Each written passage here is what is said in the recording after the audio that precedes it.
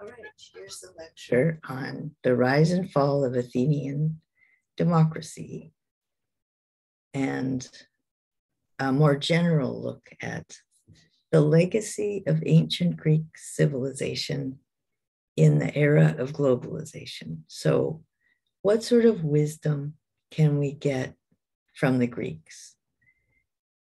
And so that's what I'm going to talk to you about today. And this will be for the class tomorrow, Wednesday, the 29th. So I'm Plato. I grew up in Athens and I watched it fall apart. So I started a school of future leaders so that they would learn about how Athens developed from within the context of Greek culture, and then how it eventually destroyed itself. So I wanted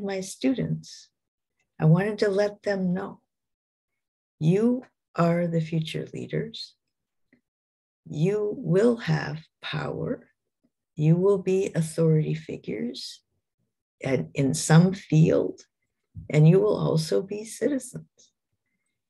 And I'm telling you, you must rule for the benefit of the ruled. Use your power to promote the well-being of other people, the people who need what it is you know, your expertise. And also think of yourself as a citizen. What is it that everyone needs collectively so that everyone can flourish? And if you don't do this, if you just take the privilege you have that got you here to read my dialogues and come to my school, and you go back to your city-states and you just use it for money, pleasure, power, and glory, your society will be less stable. You will hand on a worse society to your children and your grandchildren. Is that what you want? Do not deny that this is what happens, because I saw it and I know this is what happens if people with authority abuse it. But let me tell you more about the background, the religious context within which I grew up. So it's called spiritual humanism. And what that means is living for the sake of something greater than yourself is natural and it's necessary. Human beings don't just live for eating, sleeping, reproducing. They have higher goals, for better or worse. They want more out of life.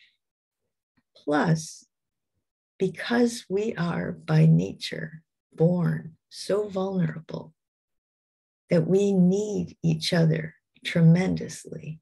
We need extended families to take care of kids.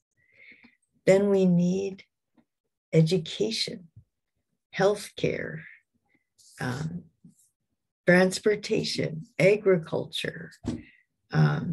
We need the creation of goods and services to take care of our needs. Plus, we need the distribution so that everyone can be in the middle class. So the Greek deities represent their life stories represent people who are passionate about one thing, and they lose track of all the other sacred passions. But let me just show you the list. Zeus is the god of justice. So he's the one that represents that realm of culture where people make laws, or somebody makes laws and enforces those laws. And that's necessary for people to live within a high quality community. Athena is the goddess of justice, war, and the arts. Poseidon is the god of the sea. So he represents human emotion, and people are emotional, right? And so there's nothing wrong with it. It's just when it goes too far. Demeter is the god of fertility. So obviously, she's the one who nurtures babies and also is the goddess of the earth, the fertility of the earth and the fertility of human beings and animals. Hades is the god of the underworld.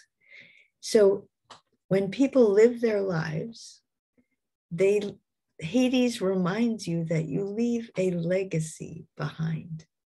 You made the world better or worse, and you have a story. People will tell stories about you.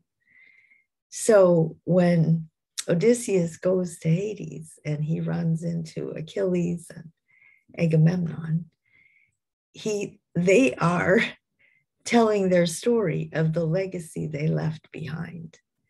And so what they say reminds the rest of us that we want to make sure we leave behind a good story, that we educated people in how to live.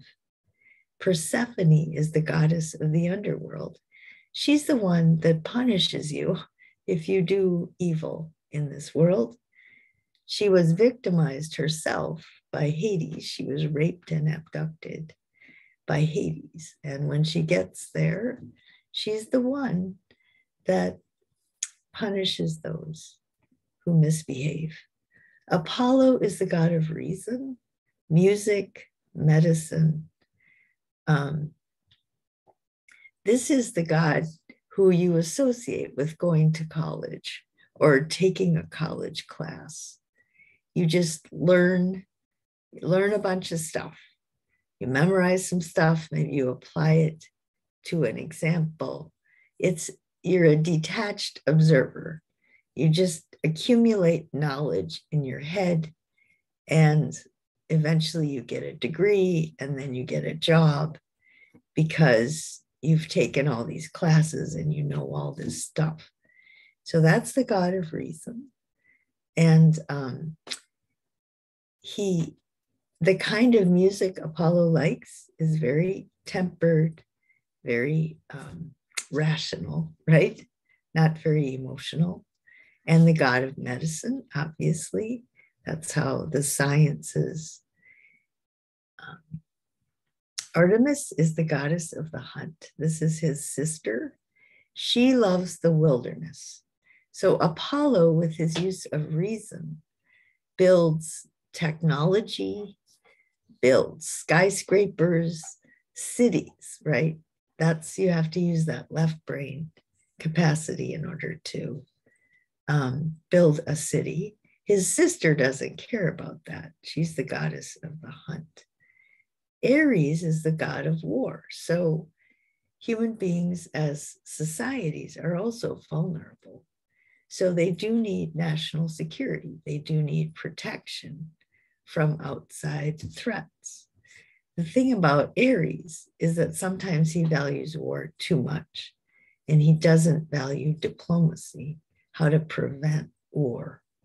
And that's where Zeus and Athena will come in and try to negotiate, because violence, just war, just showing your strength and being violent is not necessarily the best way to gain long-term peace between countries. Hera is the goddess of honor.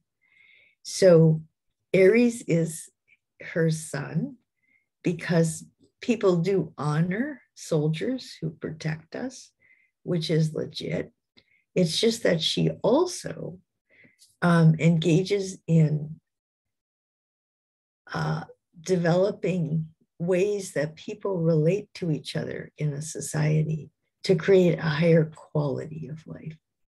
So, for example, Hera today in our world might be on the park board, the school board, the hospital board, all these communities. She might be organizing charity balls where the community contributes, right? You come to the party, you donate money, and it goes to help some institution or some group of people in the town. So this is her role as the wife of Zeus, is to develop a quality of life. Zeus can make the laws and set up the institutions, but there's way more to human culture than just following the laws. So that's why in every institution, including Lyon College, they always have honor day. And honor day is when you honor people because they've gone over and above what they needed to do according to the job description. They just make extra efforts. So that's Hera's role. Dionysus is the god of wine. He's the wild child. And he's the only god that dies and is reborn. And in the theater plays out these scenarios where people give in to really irrational passions. And the audience is supposed to react with horror and just say, no, I don't want to do that. So you flush that out. So you kill it, not in the sense of repressing it. You really get over it. And you're reborn, able to act more creatively, more positively. So he's the one who dies and is reborn and is the god of the theater. So people remember what the point of the tragedy is. Aphrodite is the goddess of love and beauty. So she's not just a sexual object for men. This is not her main role. Her main role is when she's married to Hephaestus, the god of the forge, he creates a city that's well organized. He creates housing that's well crafted, well built, pleasant to the eye, style, design. He develops furniture, dishes, all the material things we need in life. He doesn't just make them for the bare minimum. He makes them beautiful. And then human beings respond to sensuous beauty. So it's a calming influence. It's a way that you are stimulated visually visually mostly, to remind you that everything around you that's human made has to be a combination of functional, but also beautiful. Functional alone is not enough. Then Hestia is the goddess of the hearth.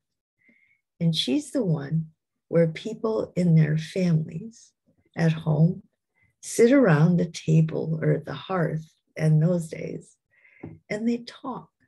And the light of the mind is ignited. So that's where children start talking to their parents about whatever, life.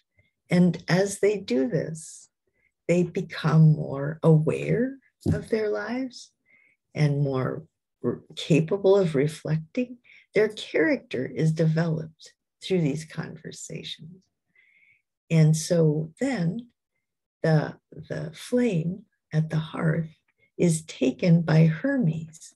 He goes out into the world and sends the messenger from the gods to humans. Well, human beings have the light of the mind ignited at home, hopefully, and then they go into the world and they make their contribution to society. So all of those deities are living for the sake of something greater than ourselves. And this would be the legacy that we want to leave behind.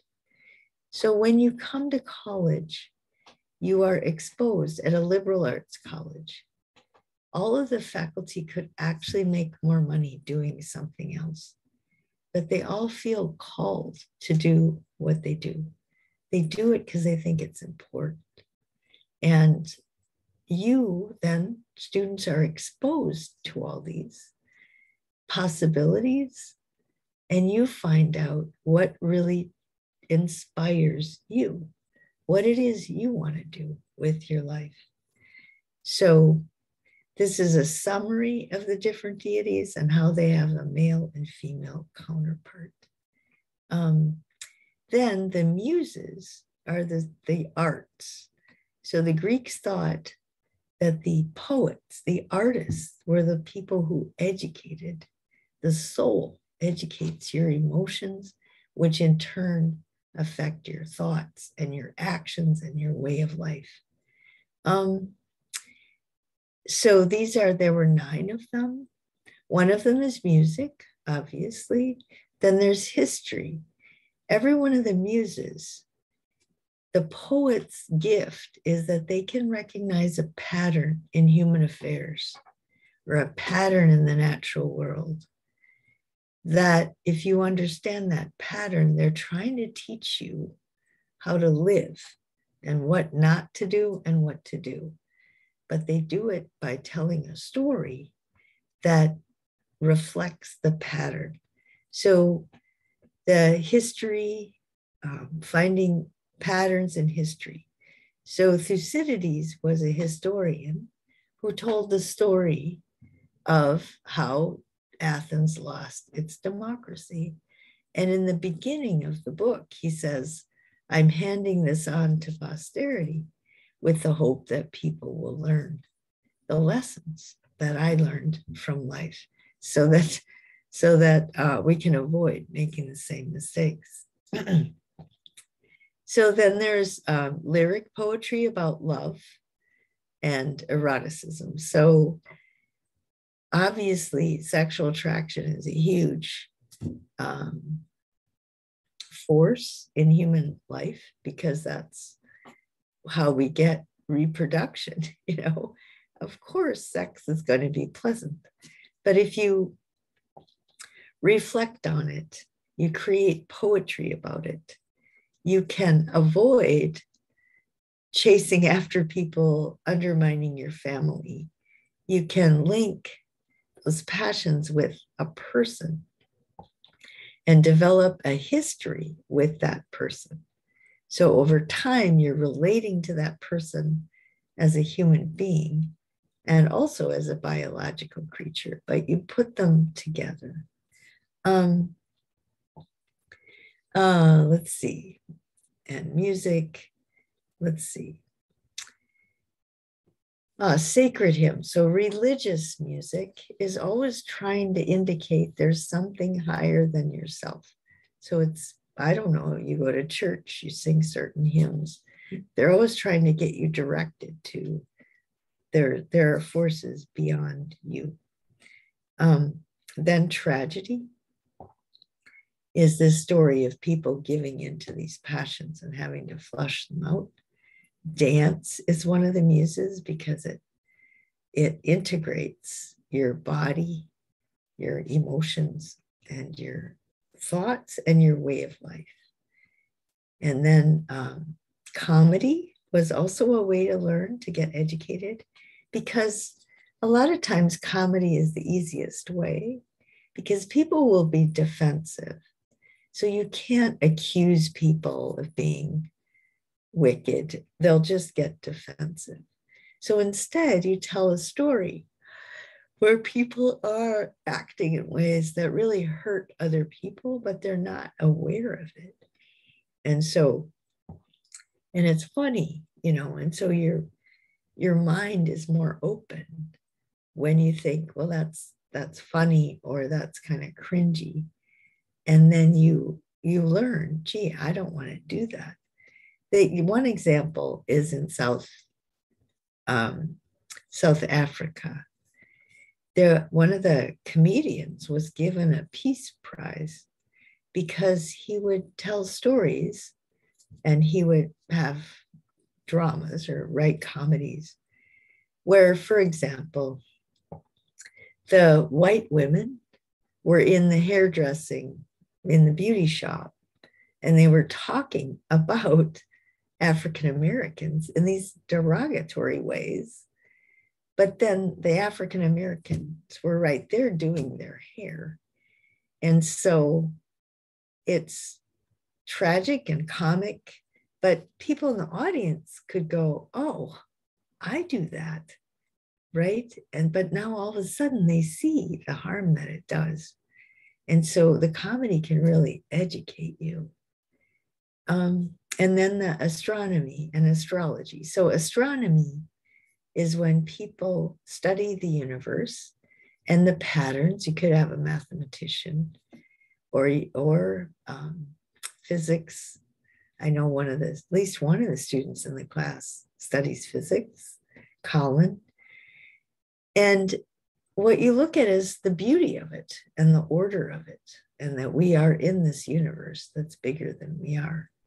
And our job or our purpose is just to understand our place, but to understand that it's so much bigger than we are. And then to try to learn all these patterns, learn these lessons from the past so that we live well, we flourish, and we pass on a flourishing life to the next generation. Okay, so here's the outline of Plato speaking, what he loved about his culture. My uncle wrote the Constitution of Athens, and it tried to weave together the rich and the poor to create a strong and stable middle class. And so this was a higher level of culture than just family life or just meeting survival needs. It's a whole different layer of civilization where we can actually create artistic expression, right? Create music, create dance, create religious songs, all those things, right? You have to have leisure time to be able to do that. This goes beyond survival.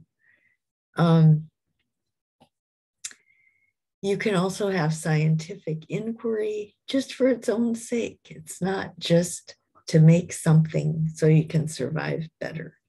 You just study the universe because it's beautiful and it's very satisfying to study it.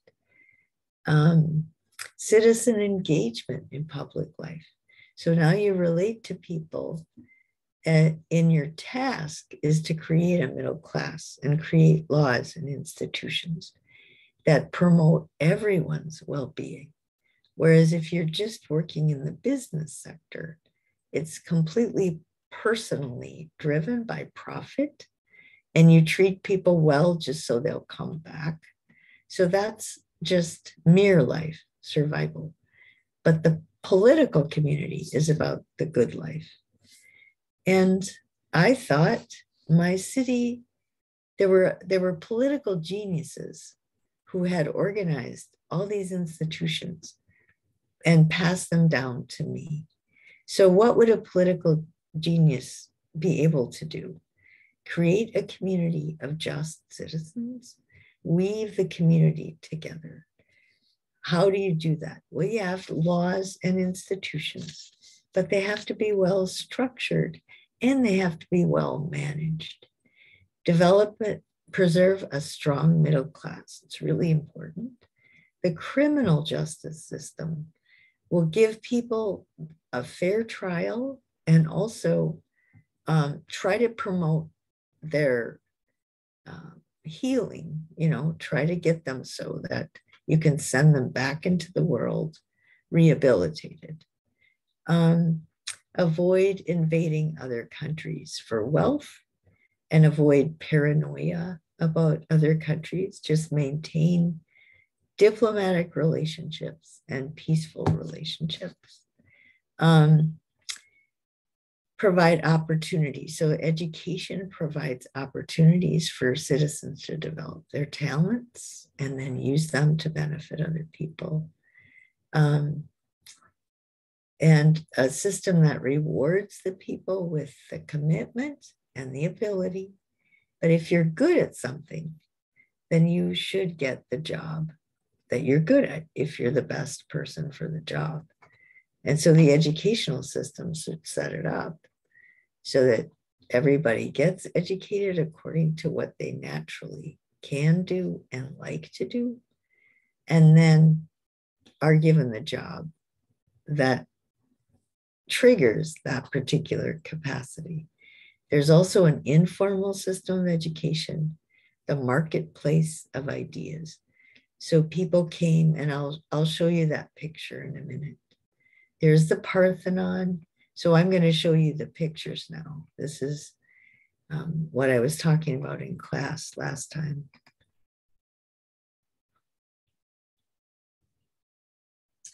And this is where, I don't know, somehow this is different than it used to be, but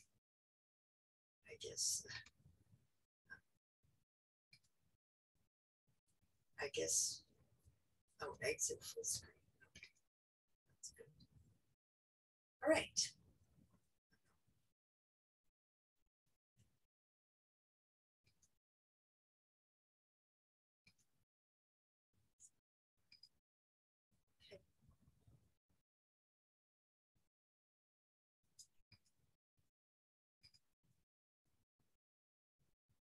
All right, so the Parthenon is the temple to Athena.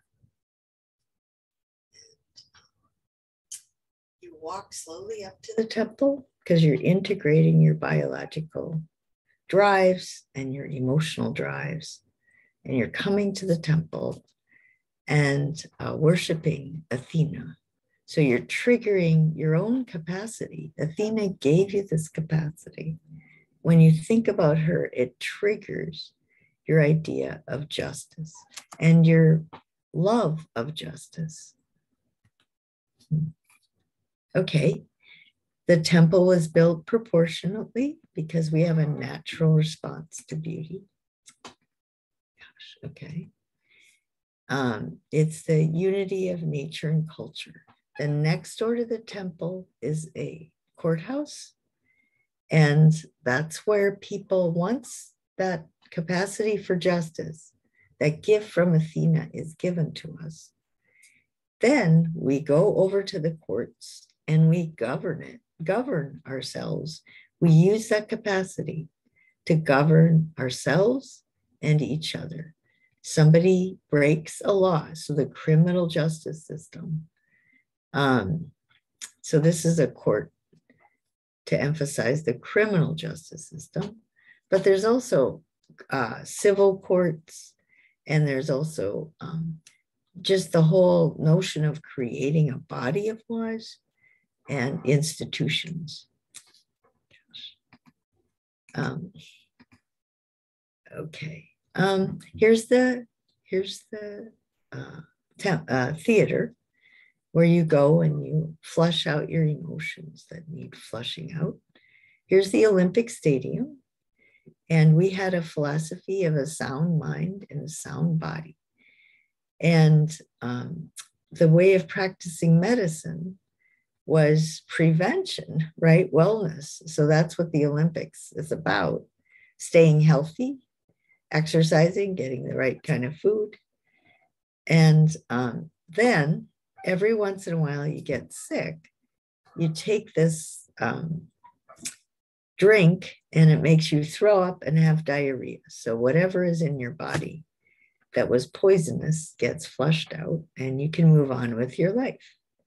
The temple to Hephaestus, the god of the forge, he, as I said, he makes everything beautiful that we need for our basic needs, but he adds that we are human beings. We need something over and above just the minimal.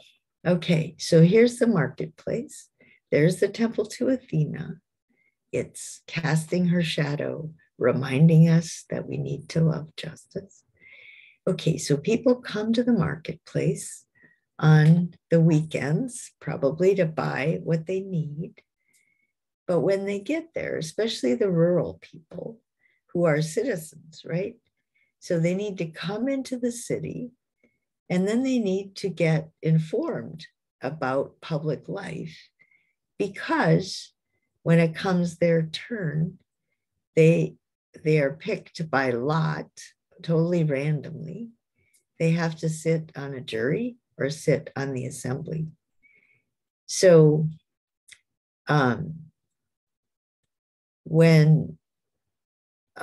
so the negative thing about Greece, and I have no problem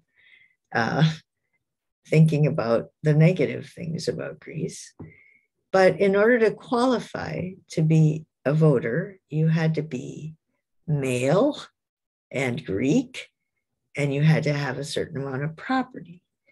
So it was definitely not as inclusive as our democracy is now, but it was way more inclusive than anything else they knew of. So its history should be marching forward, right? The arc of history should be toward more and more expansion of who has access to the highest levels of education and citizen engagement. All right, so then after they buy their material goods, they come over, and the rural people who have been chosen to be on a jury have to stay in some apartments. And so the apartments are there, plus it's announced, there's an announcement of what jury trials are being held at that time. Then there is an assembly of leaders, people who decide what is going to be voted on in the assembly. So the assembly is like Congress, except there was just one body, and the people were chosen by lot. They weren't elected. And then they voted on whatever it is that the city was deliberating about, and they would announce that. So the council that prioritized what was getting looked at, the announcement of that would be there. Then there were 3 little temples to Zeus, Apollo, and Ares, the god of justice, the god of reason, the god of war. And so it's reminding you, make sure when you're making decisions about war, which are some of the most important ones, that you use your reason and you love justice, right? Don't be driven by emotions, no matter how tempting that might be. Okay, so then after you check out the media center, right? This is like a journalism. You find out what's going on in the news, and you remember you need to think about justice and reasoning. Then there's an open space for people to come and talk.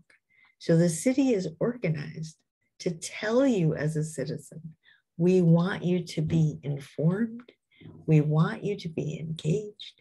We depend on you to behave yourself as a juror and as a member of the assembly. We depend on you to love justice and to love reason. So then the temple to Poseidon is down at the end of the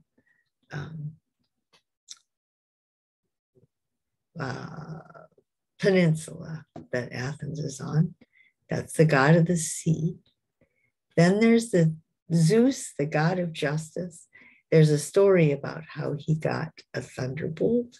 I don't want to tell that to you now because this is going to be long enough. And there's a temple to Aspasia, women's health. So when you go down to the Piraeus, the port, you go, the first island that you get to is that this temple is located there. So when women had issues like menstrual issues, pregnancy, childcare, menopause, all that sort of stuff, they'd go to the temple of Aspasia. And it's beautiful there. Then on the islands was where the people who were speculating about the first principles of reality, they were in little communities.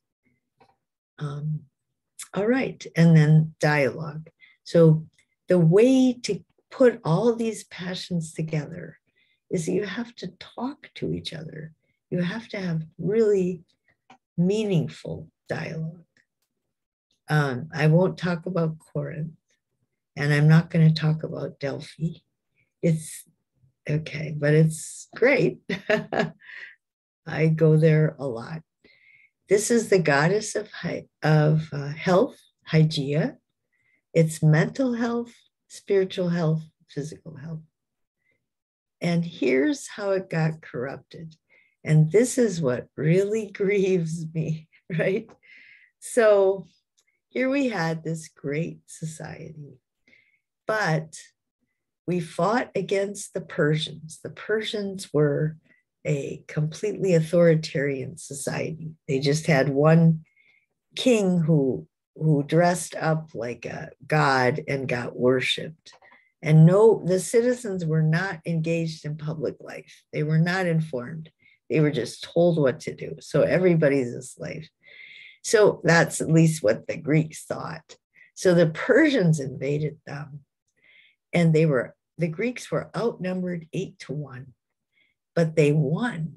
They hid behind, they used their geography to, they cornered the Persian troops, for example, came up a mountain pass, they surrounded them. And so, they didn't have anywhere to go. And so they all died, most of them.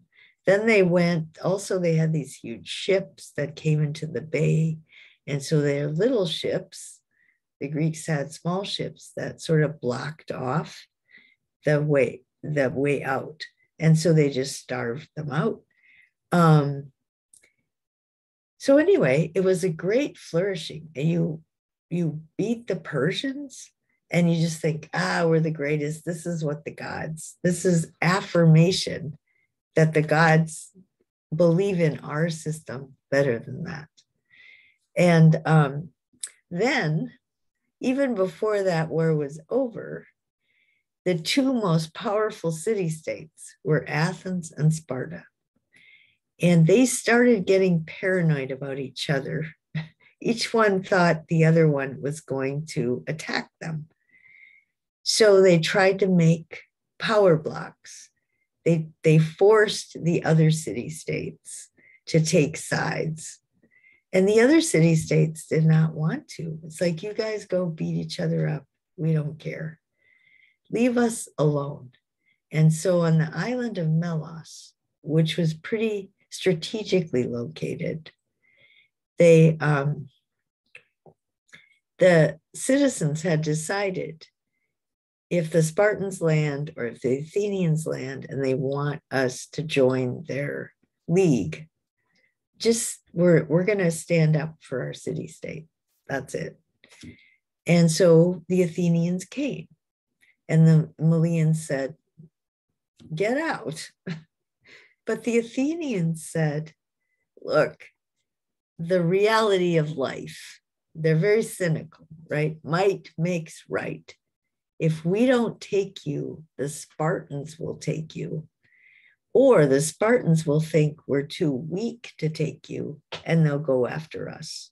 So I'm sorry, if you refuse, you're going to regret it. And they still refused.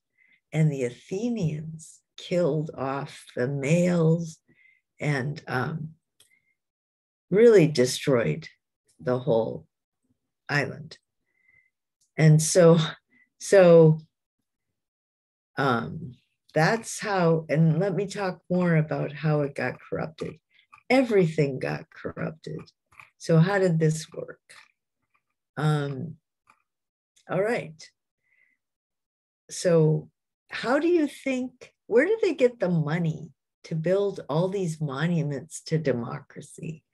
Well, they got it by taxing their allies, so that the other city-states that were in part of their power block, didn't have enough money to have their own flourishing society. They taxed them, and then they used the spoils of war from, if they conquered, they took the losers' money and made their monuments to democracy.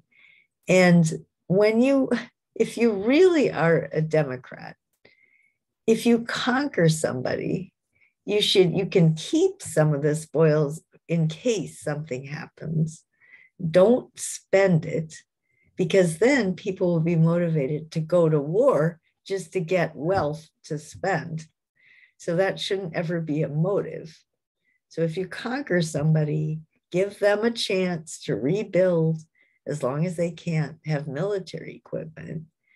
But don't take all their money, make them destitute, and don't use the money to build monuments to democracy. Okay, so everybody hated Athens. I mean, the other city-states really did not like Athens, and they knew they were hypocrites.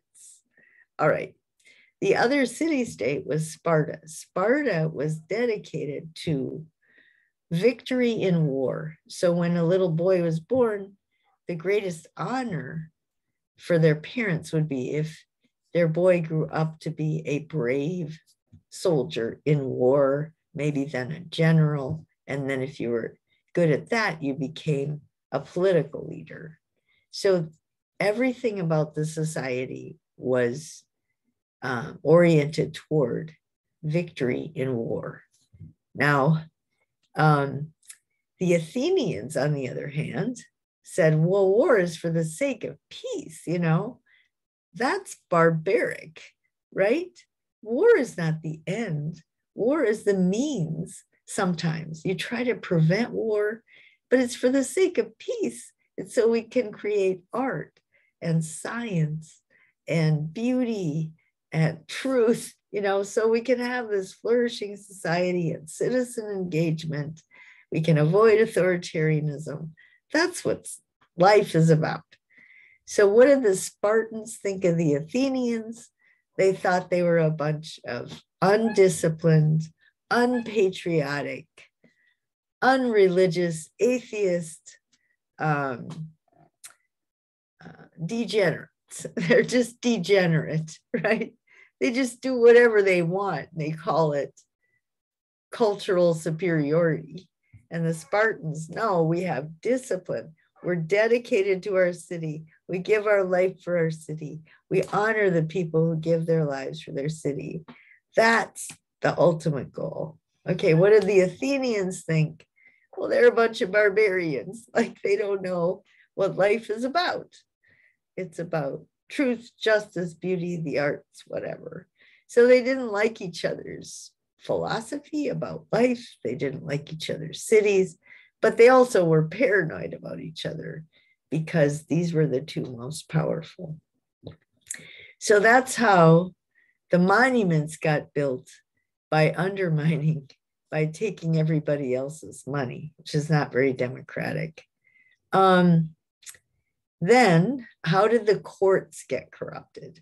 The courts got corrupted because foreigners came in and educated young people in how to speak persuasively, so that if they have to defend themselves in court, they will be able to convince the jury that they're not guilty.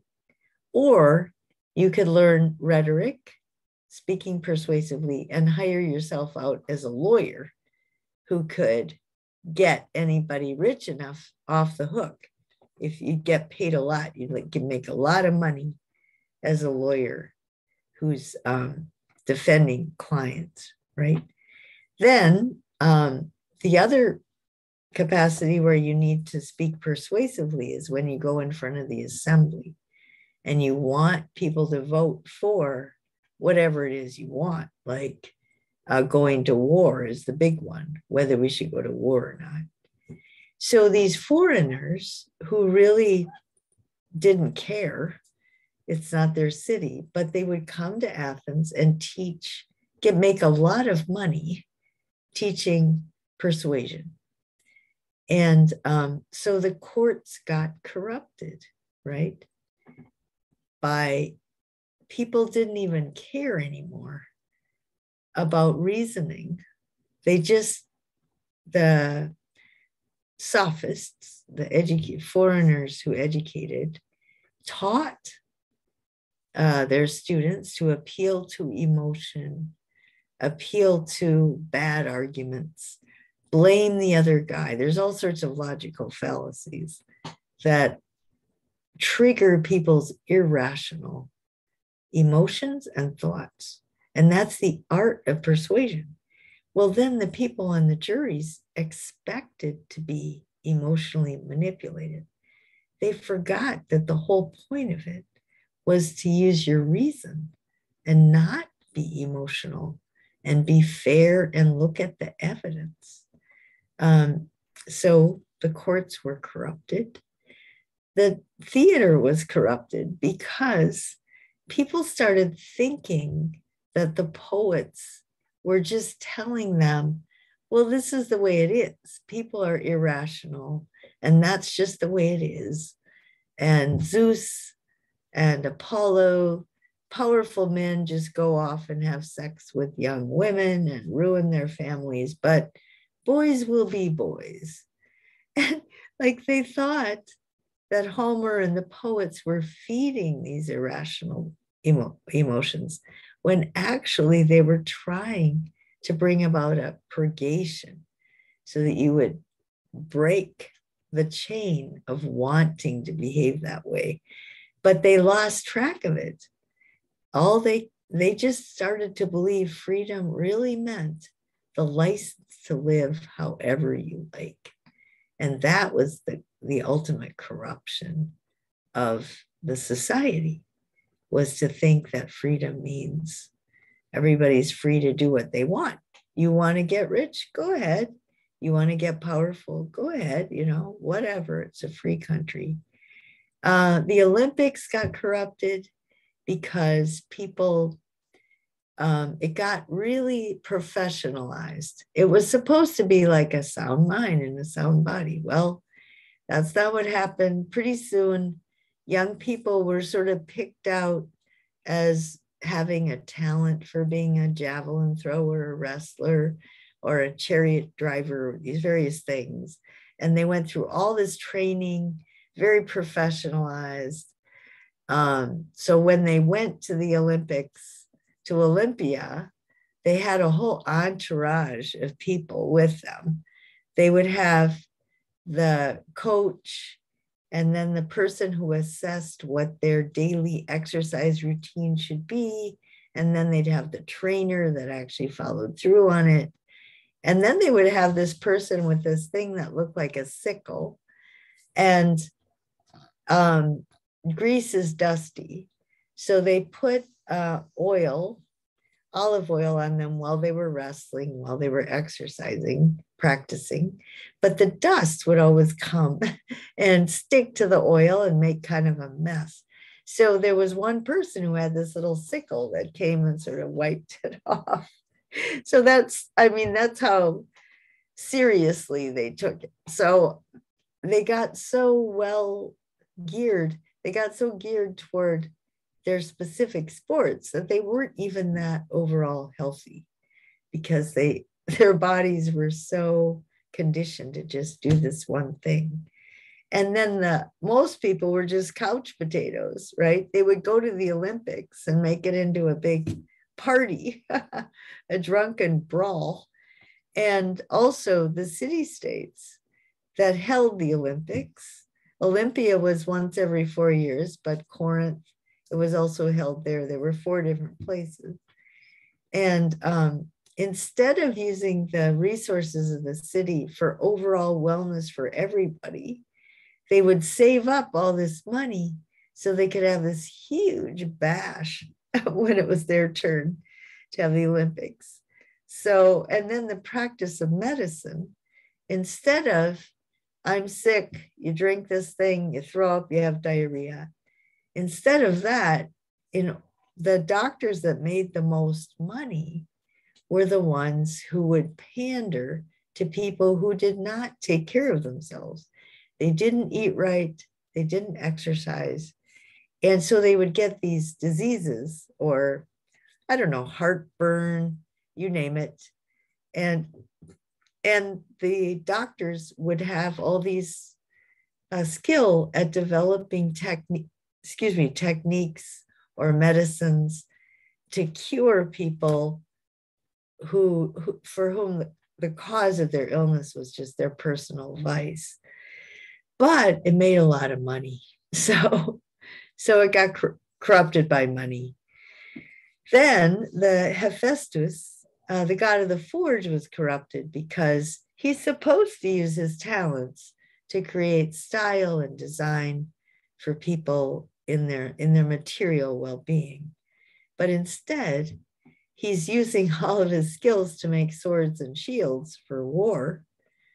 And here's how the marketplace got corrupted, because the original idea was people would come from all over the world to exchange goods. The business people at the Agora would travel all over, bring back stuff. And that was supposed to create friendship bonds between city-states so that they wouldn't go to war with each other because they had so many business interests in trade. They had trade was a big deal. So that was the idea. The trouble was, as it got more corrupt, Athens would make unfair, trade deals. And so it would create animosity. The other thing is they would sell stuff, and they could sell little statues of the different gods and goddesses in other city-states. And people would just go, oh, yeah, okay, they have that and they have that. And it's just sort of, it's meaningless and worthless. Different strokes for different folks. It's all relative, You grew up in this city-state and you basically worship Hera the most. And over here, you grow up over here, and this is a center for Demeter. But whatever floats your boat, it doesn't matter. It's not what's important. The temple to Poseidon is at the end of the peninsula. So Poseidon can see the ships leaving for fighting the Persians. That was a just war. That was a necessary war. But then they see the ships leaving to fight the Spartans. And that was a war motivated by the desire for empire. So Athens started empire building, which was not democratic at all. So the other thing that happened is that as Athens became less stable, religious people thought, we've got to get back to the gods. We've got to get back to our traditional religion because, God is punishing us for not praying enough, for not worshiping them enough. We have all these atheist speculators about natural causes, and we need to believe that Zeus is the cause of the thunderbolt. We don't want those guys explaining it in a natural way. And then women's health, the downside of that is how many women came there to run away from abuse or rape or any kind of exercise of male power and domination over women. Okay, and then the dialogues, okay, people are having, here's the islands.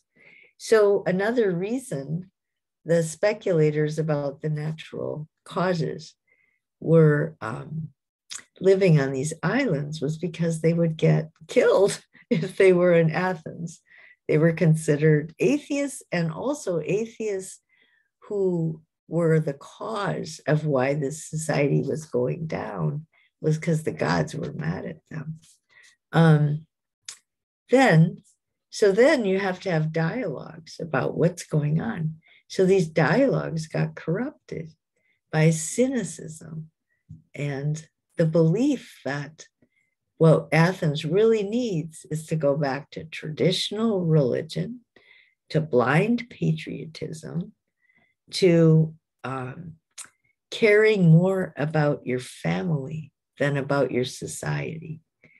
And so that's that got corrupted. And so Socrates was the gadfly, and we will talk about him in a couple days. He went around asking people what they think about justice and truth in the agora, in the public square. And so people who had positions of authority had to answer his questions. And they were exposed as actually not knowing what they needed to know. The public trusted them to know about justice or truth or medicine or whatever. And they really didn't know. And so the people around them started to question the authorities, and the people with privilege started to doubt that they really were legitimate. And then instead of being grateful to Socrates, because if you want a democracy, people have to use their authority for the well-being of the ruled. And when his questions exposed them as actually using it for their own reputations or helping their families, they should have been grateful to him, but of course they weren't.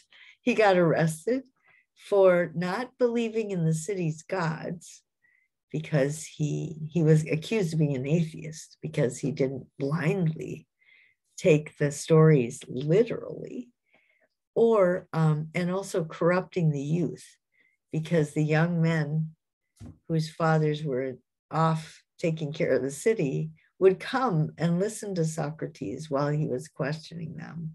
And they would start see how these people they were taught to obey really didn't know what they're doing. And so they got cynical, they got rebellious. And so the elders accused Socrates of corrupting the youth. And he got the hemlock and he died. So what I started the academy, I started my school, and I wrote my dialogues so that people would engage in dialogues about what is it that has changed over the 2,500 years and what has not changed. So I think that the way Plato wrote this, he had a good idea. And so the question is, can we keep a free and open society alive? What does it take to keep it alive? And will I dedicate my life to promoting, to using my authority for the well-being of the people over whom I have it? So that's really what I want you to think about. Oh, let's see how I can get out of this. Yes.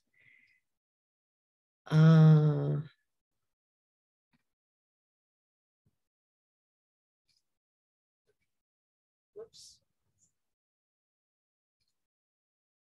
So those are the main issues for next time. I have these questions. Why do you think Americans or anyone still studies the Greeks? What do you know, or what have you heard about them? What do you know about Greek mythology? How does that connect with why Americans study the Greeks? But mostly, what do you think makes a society great, right? What is a great society?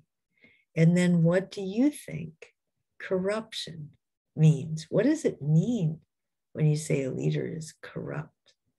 What makes a person corrupt? What makes a society corrupt? What is it about America that makes it great? And what is it about America that is corrupt and making it, less stable and less just? What do you think needs to be preserved? And what do you think needs to be changed in order for our society to improve? So I look forward to your responses to these questions, and I will start out the class by asking each of you to speak like I did today. So that's it. And I hope it hasn't taken too long.